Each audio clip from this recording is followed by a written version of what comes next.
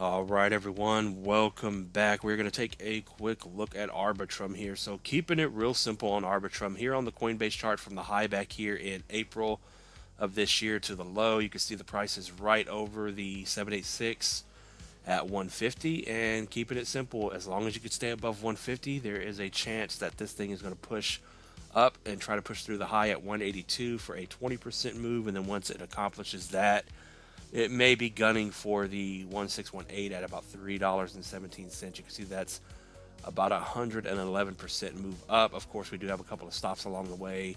The 1414 at 260, you can see that's about a 75% move, and then a 55% move up to about 232. So I would say 150 is a must-hold price. So from the high to the low, over the 618, over the 786, that is extremely bullish in my opinion. So just watch that price. If we're going to take out 150, which it may very well do, to come back down here and retest this support and resistance price area at about 129 at the 618, you're looking to drop about 14% or so.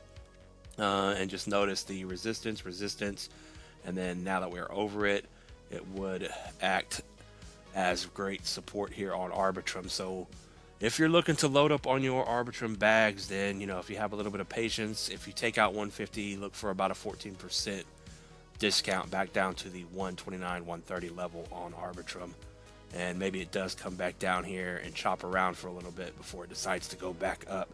But overall, as long as you're over 130, you're macro bullish. As long as you're over 150, you're extremely macro bullish in my opinion. And the price to beat is 182. And once you break over 182, break the high, to the moon she will go, in my opinion. So yeah, we'll see what happens, but just keep an eye on those support prices, and we'll leave it at that. Not financial advice. Thanks for watching, everyone.